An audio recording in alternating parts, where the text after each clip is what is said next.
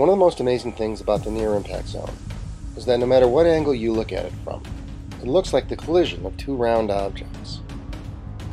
The Venus cataclysm 12,900 years ago was very much like two massive boats hitting each other on the water, leaving telltale signs on the bows of the boat. On Earth, it gave us the Tarim Basin and the Himalayan mountain chain.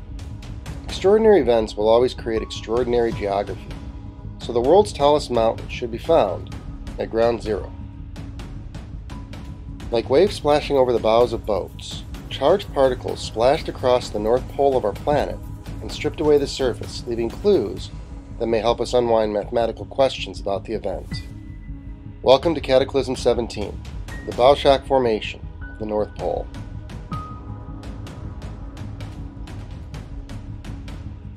Like a coronal mass ejection hitting the Earth, the North Pole experienced the BowShock of Venus.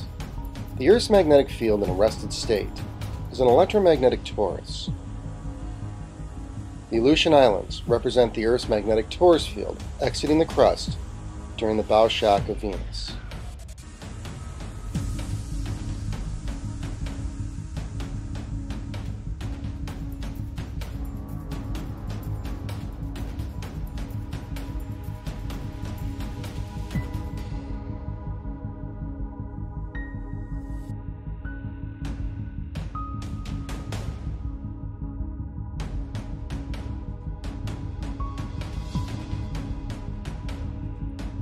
Because the Earth was rotating, and the event involved the increase of energy over time, the effect left an arced pattern along the developing BowShock of the North Pole.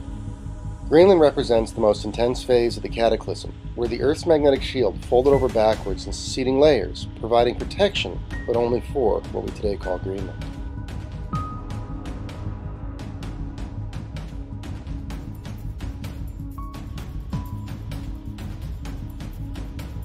One last notable point.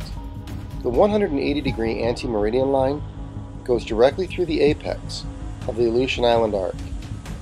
Who exactly knew where the zero meridian line should first be drawn is one of my top ancient history questions, because they got the 90-degree Devil's Lake Delta, the 180-degree anti-meridian Aleutian arc apex, and the exact ionized discharge epicenter of the Tarim Basin that finally repelled Venus.